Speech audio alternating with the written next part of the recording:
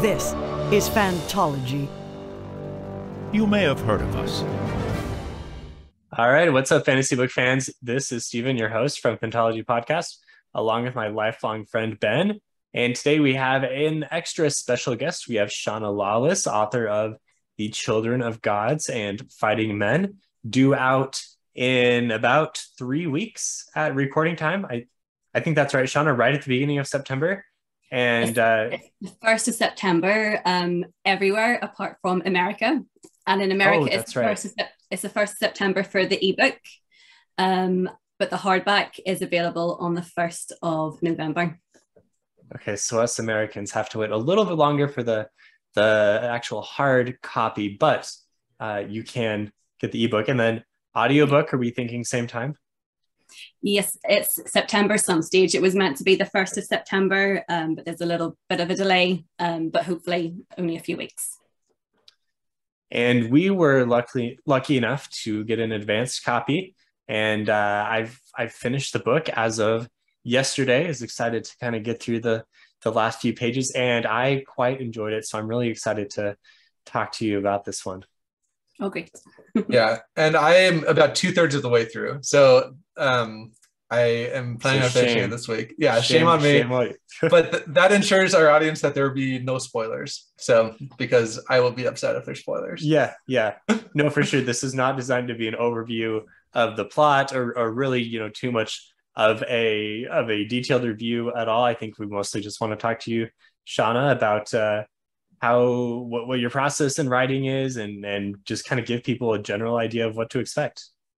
Okay. Yep, that's perfect.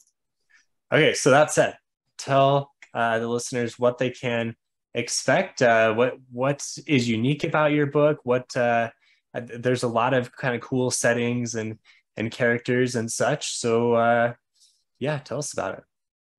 Okay, so it's a historical fantasy. So it has a 10th century Ireland setting, and a lot of historical characters are in my book.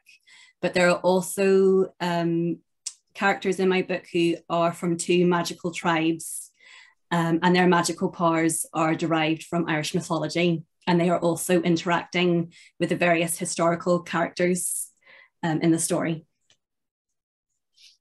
So 10th century Ireland, this is like, it's like late 1900s AD, which 900s. Yeah, sorry, 900s, not 1900s. Right. So this must be, this is not a usual setting. It's a time period that I personally don't know much about. So I think that's one thing we're really interested in hearing about. Like, this must be a passion project for you, right? You're kind of a historical student and a big fan of this time period, obviously from Ireland. So what was the inspiration or why did you decide to set a book at this time? Well, I think if I look at Irish history and mythology, it's inspired a lot of great stories, especially in fantasy. I can see Irish mythology in Tolkien, like Robert Jordan's books, John Gwyn's books. I can see Irish mythology there. And I sort of thought it was time to use Irish history and mythology as the actual setting as opposed to just the inspiration. I think in a lot of fantasy books, you get medieval Britain is the sort of setting, shall we say. Certainly medieval Europe.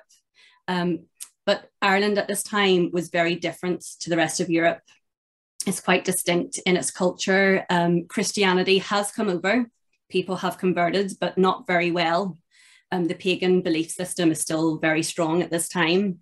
And so for me, it was quite exciting to use Ireland as a backdrop because I know people don't know it very well. And so it was something sort of similar, like it's not too different, but it's also new. And it's the new stuff that I found quite interesting. And then in terms of the Irish mythology, I think a lot of people know Irish folklore, which would be like leprechauns and fairies, and Darby O'Gill and the Little People. But that isn't Irish mythology.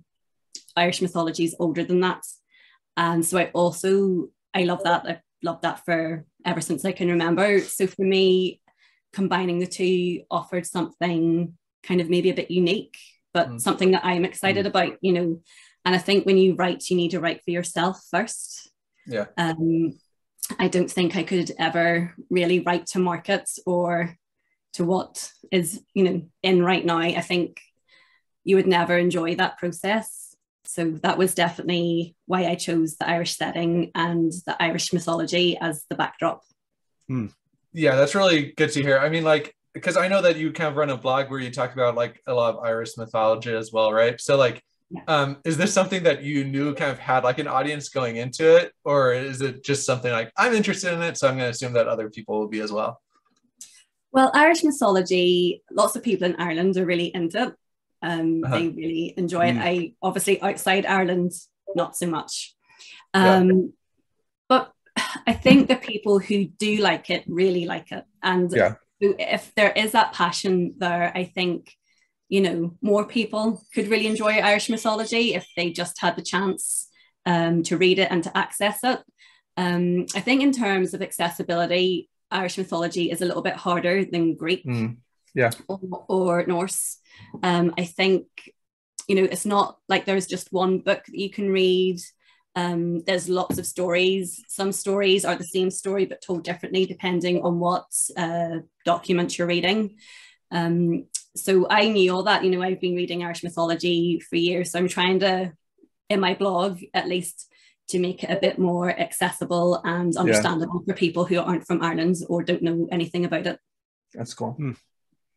So from a historical perspective, this is a really interesting time for Ireland because it's this intermingling of the Vikings that are coming over with the traditional Irish people. So tell us a little bit more about maybe just about that time period and why it was so important for Ireland. Okay, so Ireland has never really been invaded recently. So in England, you have had the Romans have come over and then they have left. Ireland, the Romans never came. So the Vikings were the first invaders that Ireland had had for quite a period of time. But Ireland is very much a war tribal society. So when the Vikings come, the Vikings initially don't get any land. It's not like in England and Scotland where they are taking over quite big portions of the country. But in Ireland, they give the Vikings ports. So it's very small pieces of land. But in these ports, the Vikings who stay build up these massive markets.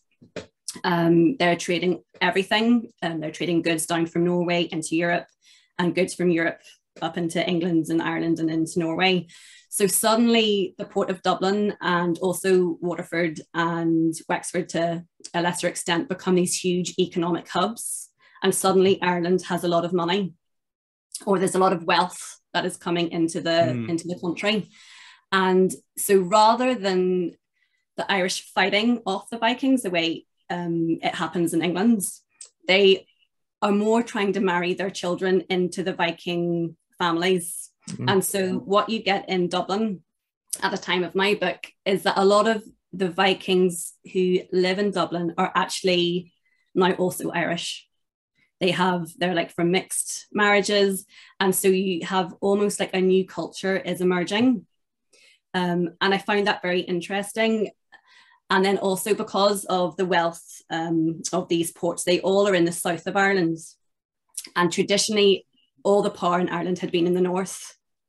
So suddenly the balance of power in Ireland starts to shift. The kind of power base in the north starts to crumble, and the kings in the south are starting to become more powerful. And so that's why there's such a time of upheaval. And it's such an interesting time to study.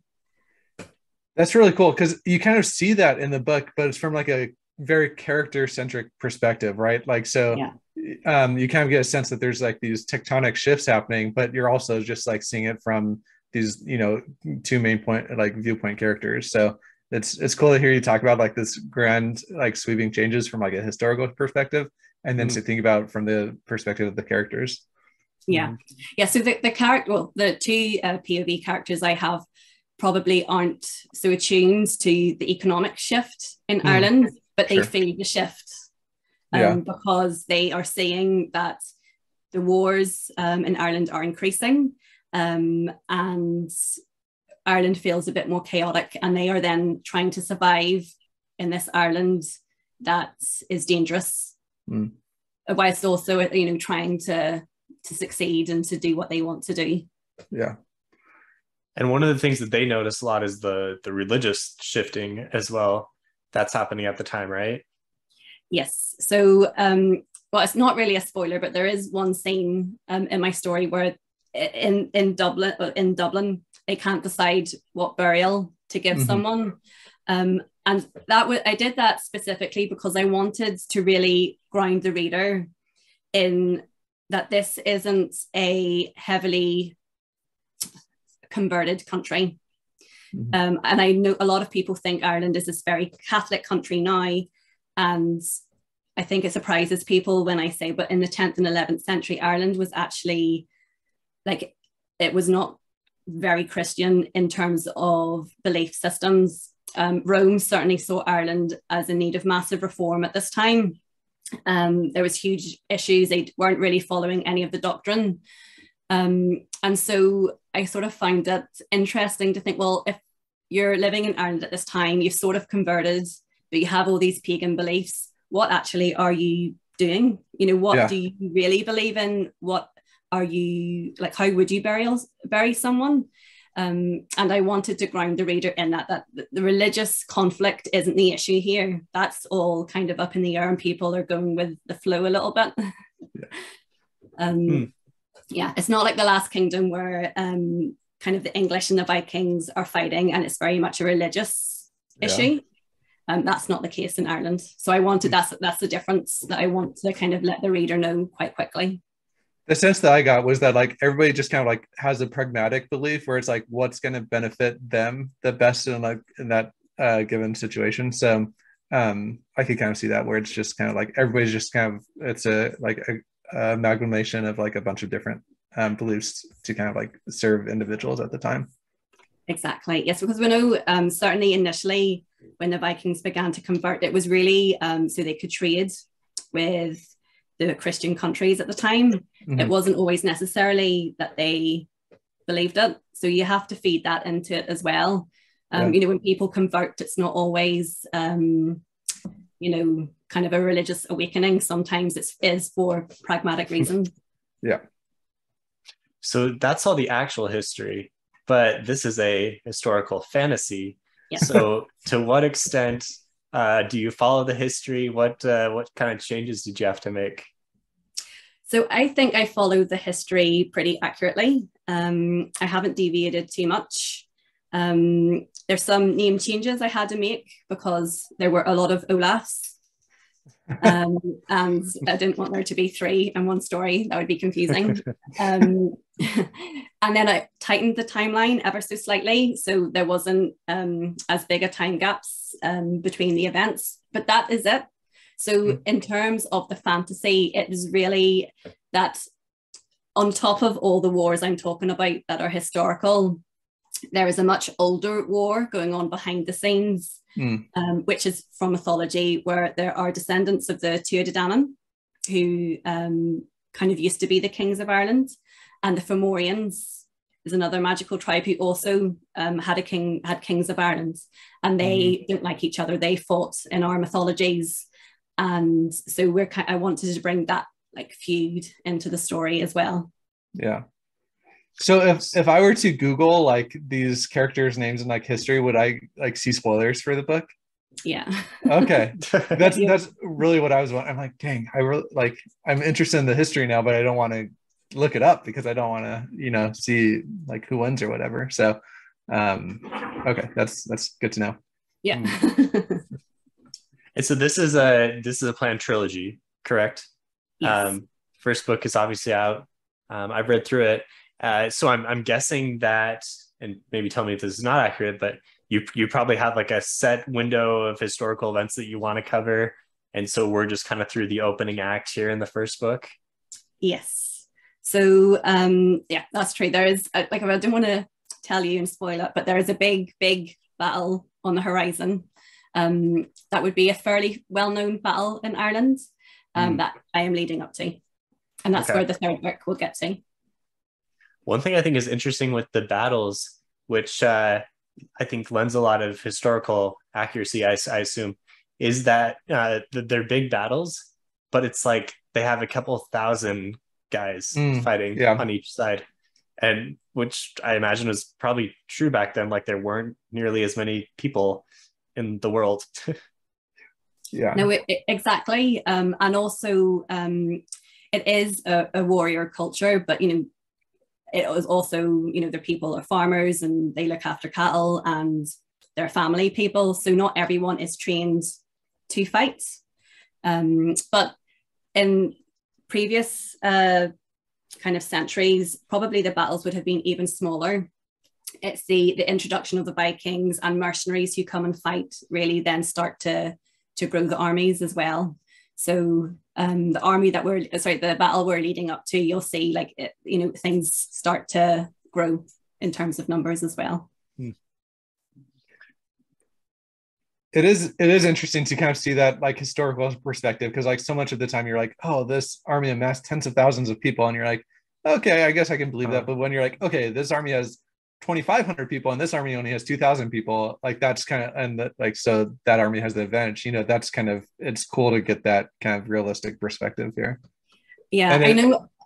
Sorry, just one of the edits I had was about the numbers, and it was also about the size of Dublin, and the editor couldn't believe that Dublin was so small and that the numbers were this size. But Ireland is a small country, it is accurate that, I think that these would be the numbers in these situations, because how do you feed all these people? Right.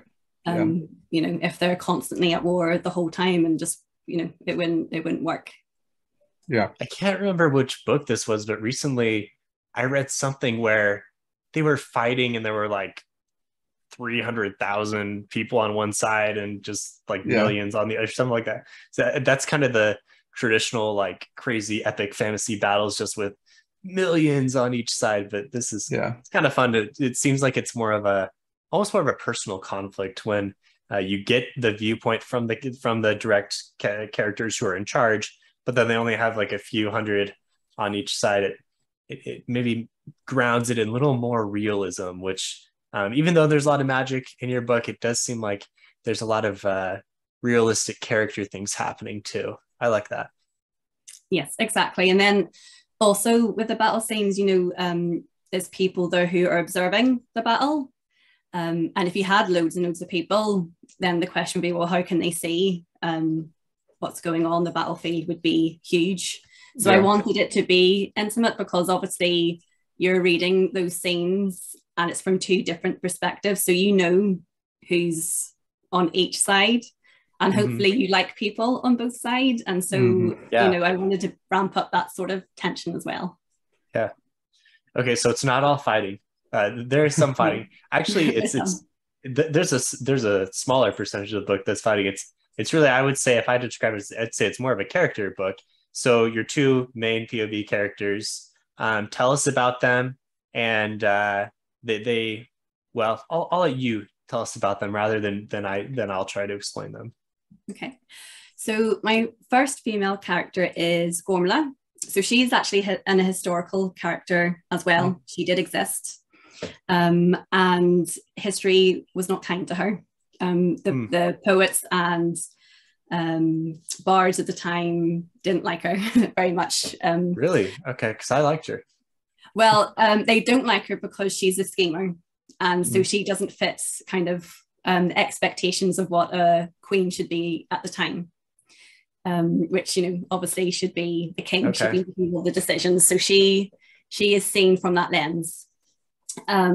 So initially, when I thought of Gormla, there's a lot of historical fiction at the minute where perhaps women from the past who have bad reputations are getting their own stories, and you're seeing it from their own perspective, and they're being drawn in a more sympathetic light. But with Gormla, sort of decided to do the opposite and to make her worse. So she is the ultimate schemer, She wants her son to be king, and that is her aim, and she is adamant it's going to happen. But she is also a Fomorian descendant, so she has fire magic that she has to hide. The descendants of the Tuatha Dé Danann have basically killed all the Fomorians apart from a few, and they have stayed hidden so that they are tricking the Tuatha Dé Danann into believing that they're all dead. So she has safety as so long as she can conceal that she has this fire magic. So that is also important to her. And then on the other side, we have Fola, who is a descendant of the Tuatha Dé Danann, and she has been probably a little bit unhappy with her life, and she is definitely scared of the mortals who live in Ireland. But I'm not going to give away the reason, but she has to start to interact with the mortals of Ireland and sort of question her belief system as to why she has always been afraid of them. So is Fola also a historical figure? Is she? No. Okay. I didn't think so. Yeah. No, okay. she is fictional, as are all the descendants of the Tuatha Dé Danann. The three from Fomorian characters you meet in the book are all real historical characters. And so Gormla and her brother and mother. Are they real in the sense that they were like, are they Fomorian in the legends, or did you apply that kind of secret backstory to them? Yes, I've applied. This is their secret backstory. So in the history that we have, they're just normal people, or kings or queens, or part of the royal families of various royal families within Leinster. But yes, so this is a secret backstory, and it's sort of a motivation as to why they are scheming so much. That's cool. Okay, so pronounce the first character's name for me again, because I am going to butcher it. Gormla. Okay, that's not how I would have pronounced it. Well, but everyone pronounces it Gormfleith, but that's why I have the pronunciation guide at the start. I know there's a pronunciation guide, but yeah, I should have paid more attention to that. So she reminded me a lot of Cersei Lannister. Did you get that vibe? Have you heard that at all? A little bit. I've heard other people say that. Except I think, I think Cersei Lannister is a great character, and she's very complex. But as we get to Feast with Crows and Dance with Dragons, she isn't as clever as she thinks she is. Mm-hmm. I think would be fair to say. Like, she starts to make mistakes. Obviously, don't want to spoil Game of Thrones for anyone. Right. But she does make mistakes. She's not as clever as she thinks she is. With Gormla, I wanted to make her clever. I wanted her to be, she is much smarter than all these men that she's having to contend with. And it's she's sort of having to fight a little bit to have her voice heard.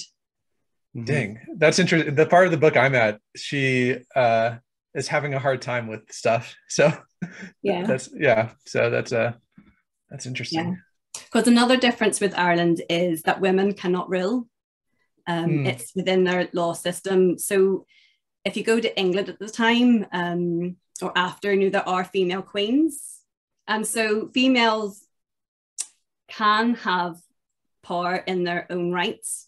Mm-hmm. In Ireland, there's a subtle difference, is that women they never rule. There's never any issue with men taking over, because it's not just the firstborn son that can be the next king. It's a much wider pool of candidates. So that is why, probably she has to fight a lot harder to be heard. There's no sort of history of women really taking the reins. Yeah, that's interesting. Yeah, that probably explains why she wants her son to be king so much too. Because it's kind of like a proxy for her power. Exactly. Yeah, it offers freedom for her if he is king, because she sort of thinks she'll be left alone to do what she wants. That's cool. So one of the things that I really enjoyed about the book was you did a great job of showing the people on both sides of the conflict and getting me to like them in some ways, but dislike them in other ways. And then there's all this anticipation for when different groups meet up. And then when they do, you're kind of like, oh, which side do I cheer for? And so it just kind of gave me a lot of distress as I was trying to decide, like, oh, who do I want to come out on top on these conflicts? Because I like them in some ways, but I don't like them in other ways. So I don't know if that's a question as much, but how did you do that? What was your thought process in trying to make me specifically really kind of connect to both sides of the story? I sort of think you have to, I personally don't like stories over much where there's like the bad guy and there's the good guy, and I don't actually overly like leading like the POV chapters from someone I really don't like, because I don't find it interesting to read kind of what's happening to them, because I don't like them. So for me, it's a fine balancing act. They're living in hard times, brittle times. Gormla especially makes not bad decisions, horrible decisions for other people. But I didn't want you to hate her either. I wanted you to kind of feel sympathy for her. And then on the other side, you have Fola, who's a much gentler character, someone that's really quite selfless and, really wants to protect her family, but can be passive at times. And other people within the descendant group, not all of them are nice either. And I don't know, that's the sort of story I enjoy. I would definitely say Game of Thrones is definitely something that I have been inspired by. And I think that's one of the things I love about that show is, you love the Starks and you hate the Lannisters, but then you sort of like the Lannisters, and then you have those things where characters that hate each other, but you both like, could potentially meet. And for me, that's where like a huge amount of tension can come from. Well, one of the reasons I love your book is like, I haven't read Game of Thrones, I've watched the movie, but like you definitely have like a redemption arc for a couple of the characters. Whereas your book, it's not a redemption arc, because there's not like a single event that like makes you dislike a character. It's like they're just like different shades of gray the whole time, but they're not trying to redeem themselves, and they're not trying to like you're not actively trying to like have them do things that caused you to dislike them either. So anyway, that's just kind of like an observation. I think that yours is a little bit more realistic than having like, a super like terrible, somebody do something super terrible and then like spend the rest of the series trying to like make you like them again. Yeah, no, that they haven't done anything, I suppose. Well, they've done some bad things, but nothing too awful. Yeah. But they're acting within the society that they are in. The men are pretty terrible too, and sometimes when Gormla especially is making decisions, she's making them, and probably the kings would have made the same decision as her. Yeah. So but yeah, so I want you to kind of like both sides, potentially not like both sides, because as the story continues, that will ramp up. So I know you have some concern over events getting too dark and family reading it and being shocked by what you've decided to write. Honestly, I didn't think it was that terribly violent or dark or anything. I would say it's maybe kind of on the level like a John Gwynne type book, where there's a lot of violence at times. There's not always. There's fairly realistic characters. So I personally don't think you need to worry terribly over much about that. But I would guess there should probably be just kind of like a general content warning to people reading the book, like maybe not your young teenagers, but other than that, I don't think your grandmother will be too horribly shocked. Well, no, that's okay. I think whenever I tell people it's Irish mythology based, some people do jump straight to Darby O'Gill and the Little People, and then they say to me, "Oh, my son or my daughter would love that." And then I'm like, "How old is your son or daughter?" And 8 or 9, and I'm like, "No, yeah, it is an adult fantasy book, so yes, yeah, not children." Yeah, I would agree. I think late teens would probably get the most out of it, like from then on, but yeah, I think we've kind of, at least I can speak for myself, have been a little like desensitized to some violence in the fantasy books. But I think that like I heard this phrase on Reddit the other day of like post grimdark, where it's like there's still like dark things that are happening, but there's not so much like dark things happening for like shock value or anything. It's like, okay, this thing happened, but it's not like, it's like something that probably will have realistically happened and we're not going to dwell on it that much. And that's kind of like a similar feel so far that I've experienced with your book. It's like, yeah. So that's where I would put it. I think that's probably fair. I think the word's quite dark at the minute, and I think kind of when you want to read or kind of be entertained and relax, you want things to feel real, but you don't necessarily want to go to very dark places. That's how I feel at the minute, anyway. What I'm watching or reading. So it's not you're not going to come away from this, I think, feeling like sad. Yeah. Okay, Shauna, so this is your first book that's been published. Tell us a little bit about you as an author. So what's your writing process like? What's been kind of your journey to becoming a published author? Well, I wrote loads when I was younger, like 6, 7 onwards. I read a lot, and I wrote. They were my two hobbies. And when I was a child, it was mostly short stories I would write. And then when I was 19, 20, I wrote my first novel. And I didn't really submit it very much. I think I sent it off to maybe 2 people, but I gave it to some family to read and everybody liked it. It's like a middle grade fantasy book is how I would describe it. But then kind of, finished university and I went traveling and got married and had kids. And so that was certainly a period of time where I went back to short stories. As and when I had a bit of time. I didn't write often at that stage. But when I turned 30, my husband's uncle, who had read my first book, said to me, well, where's your next book? And I was like, well, I don't have time to write. Kind of busy working, have kids, had 2 kids at that stage. And he was like, oh, that's not an excuse. You're really good at it. You should do it. And so that did stick with me, even though it kind of annoyed me a little bit at the time. But the next night, I opened my laptop and I started writing kind of quite regularly then after that. Because I sort of was like, no, I missed writing, it's something I enjoyed. And I was like, I need to I carved out an hour every other night was sort of my routine for the first while anyway. And so has this always been, has the Gael Song trilogy, has this always been what you've been working towards, or there been a bunch of projects and this is kind of what you enjoyed the most?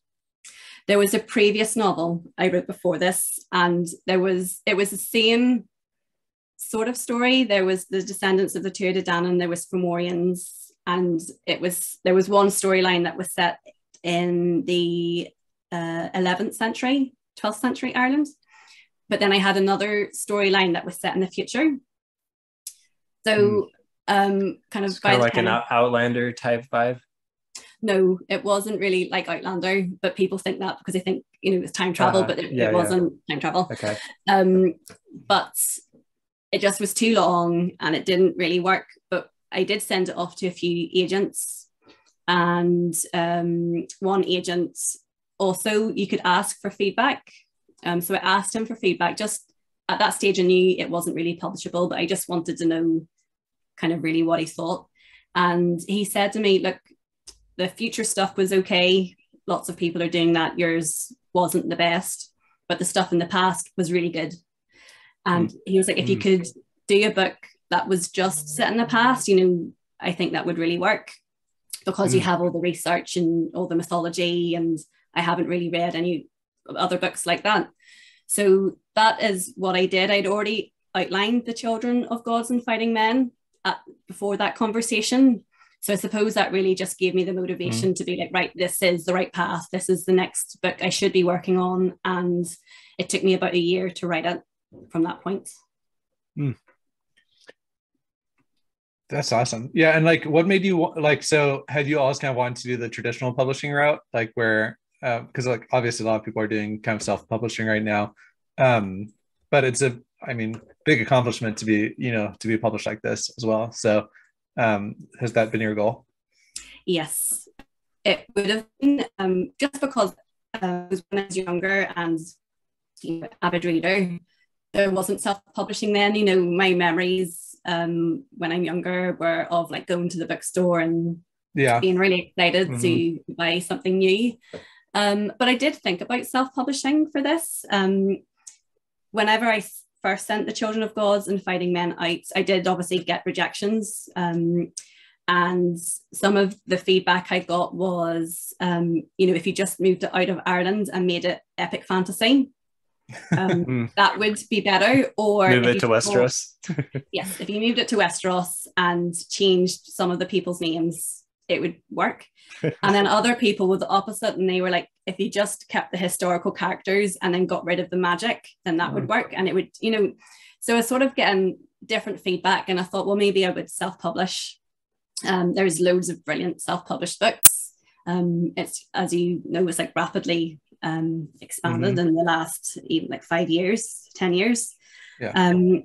But I still, even at that point, would have preferred traditional publishing, purely from the fact I'm really bad at technology. I'm really bad at art design, like cover design would have been awful. And I'm really also bad at making decisions for anything to do with myself. So I think self-publication would have been a very long process. And I was quite glad whenever Head of Zeus, signed me on. Like, they just deal with all that, which is good because they're the experts and I don't know any of that stuff. Well, you have a great. You also saying that there at one point there was an agent or someone who wanted you to put more romance into your book. But you were able to. To stick with your guns. There is some romance, and there's some hints of some future romance that I'm interested to see how it bears out. Yeah, so it's not that I'm against romance, and there will be romance in the trilogy, but I really didn't want this to be like a fantasy romance. And not that I don't like that genre, that genre is brilliant and does very well, as it should, but it just wasn't what I wanted to write. And I think if I wanted, because I got two female characters who are the leads, and I think if you want them to be believable as characters and you want people to root for them or dislike them, I really wanted it to be on their own merits. I didn't want people to like or dislike the couple or the relationship, because you're going to be with these characters for a while for the trilogy. And so it was quite important to me that romance was not like a key thing.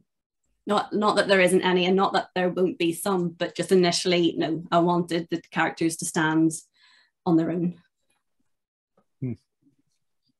Yeah. I could definitely see some people shipping some characters after, as they're reading or at the end of the first book. I've got some ideas of what could happen, but yeah, I think they do stand on their own very well as well. Yeah. Okay, we have a few questions from people from Discord, really just all about your writing process. So one is, how do you find a quiet time to write when everyone is off to work and school? Do you stay up all night like Sanderson or David Weber? What works for you?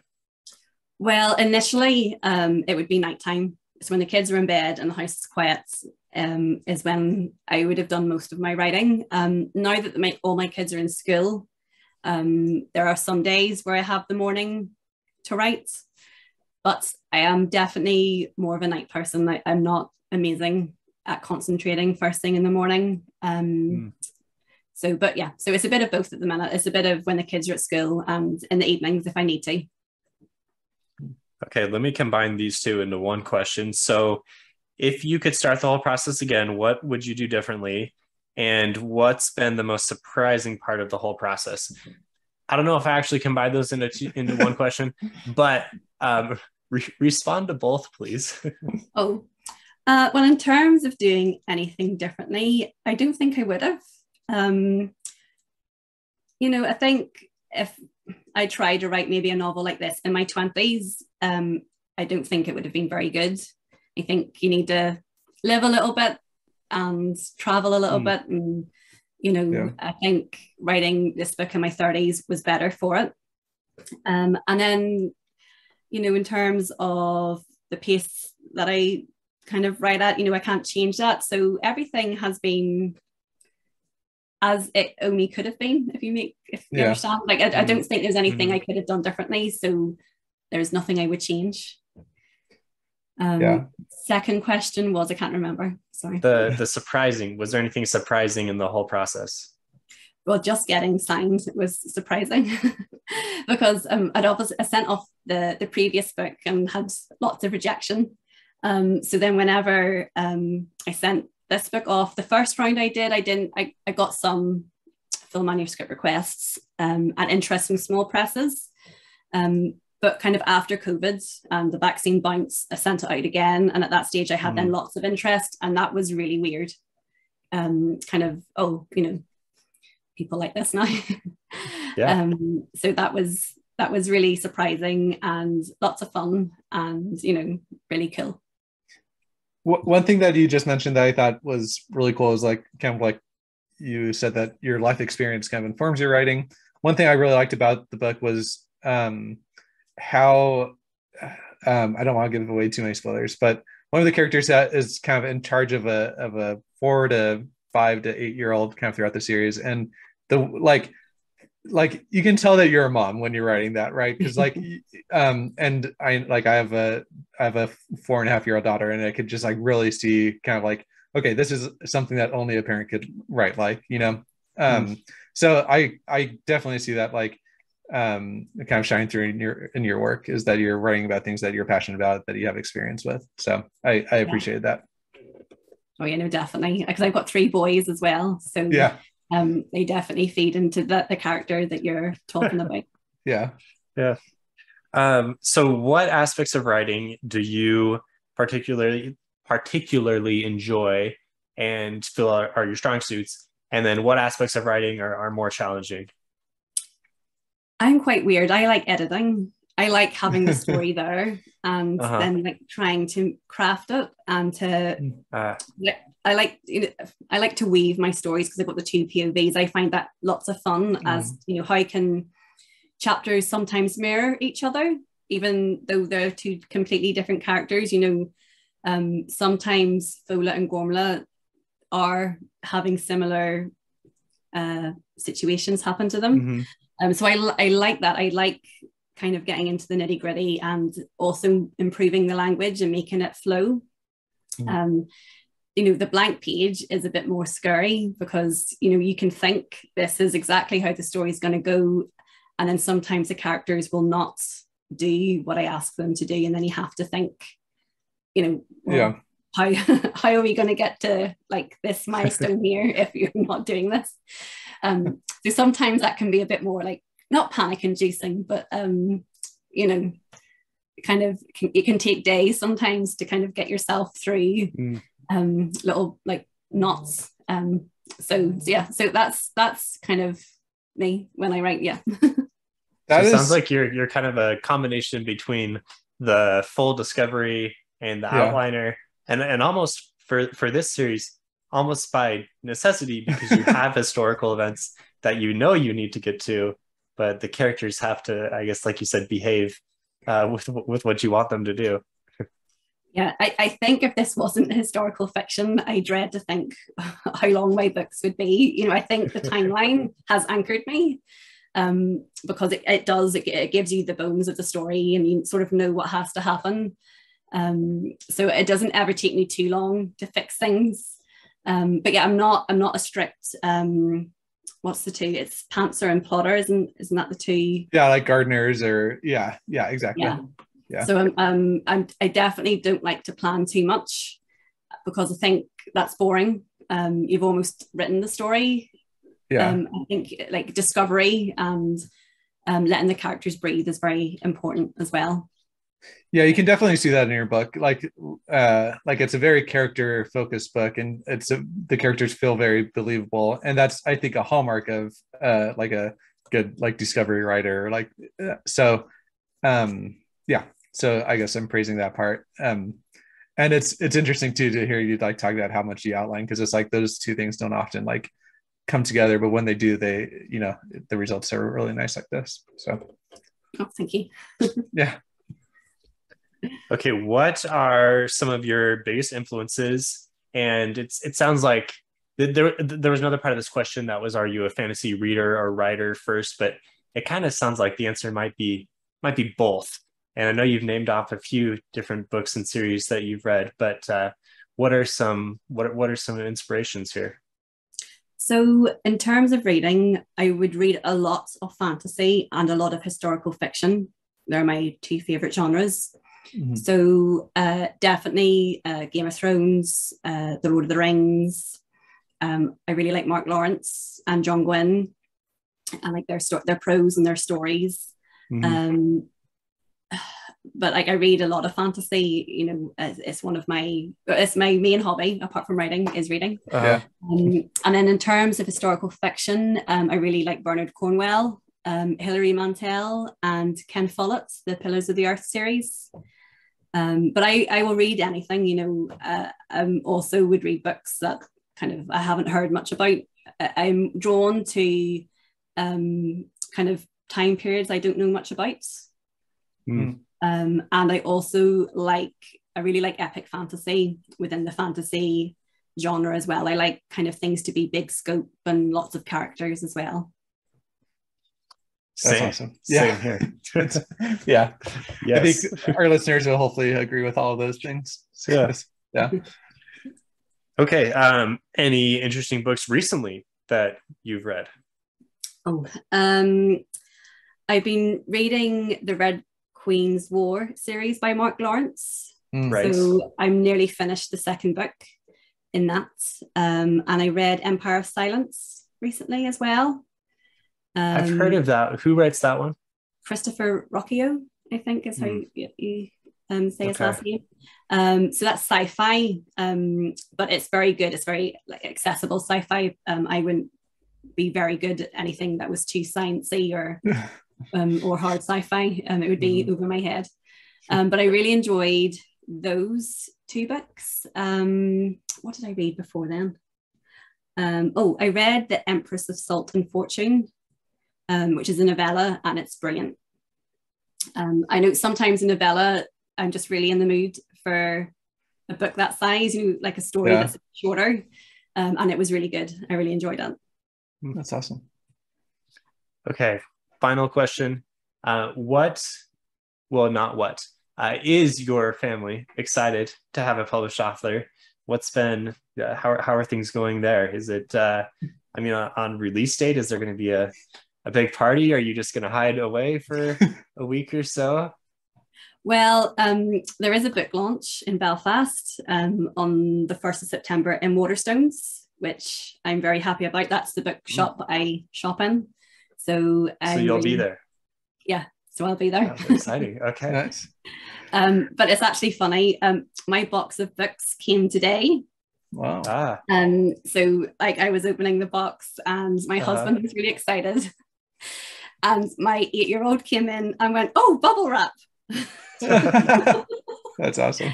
It's the important things. Yeah. That was the most important thing. And that just made us all laugh because, kids, they haven't read my story, obviously.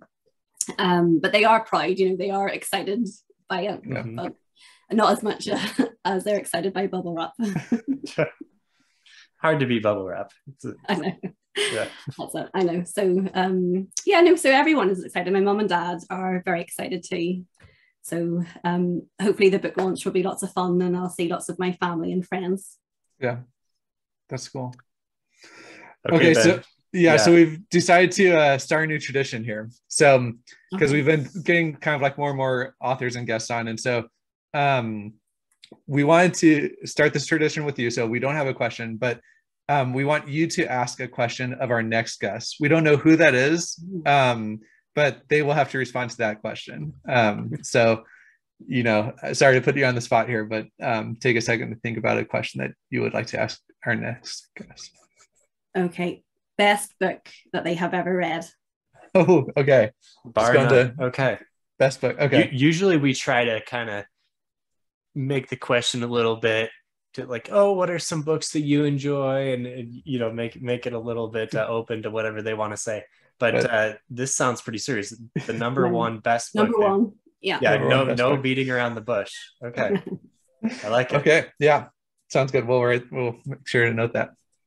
Okay. Awesome. Well, thanks so much, Shauna. Really yeah, no, thank you guys for inviting me on to your show, your podcast. Yeah. Absolutely. Well, this has been super fun. And I guess thank you. Like I think you're one of the first people that joined our Discord. So it's been super fun, kind of like watching the process over the years. And we've had a lot of secondhand excitement about this. So it's super fun to read the book. And I highly recommend everybody picks up a copy. So.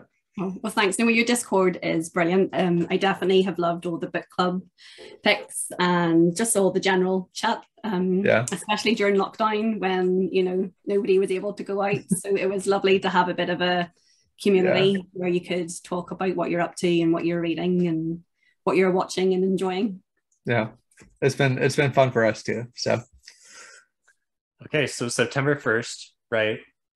Except in America, you need to wait 2 months for the hardcover, but you can still get the ebook on September 1st. Yes. The Children of Gods and Fighting Men, Shauna Lawless. If you're still listening at this point and you don't know all of that, not really sure what you've been listening to, but those are the important details, right? Yes. Mm-hmm. Yeah. Awesome. All right. Thanks again, Shauna. Okay. Right. Thank you, Stephen. Thanks, Ben. See ya. Bye-bye.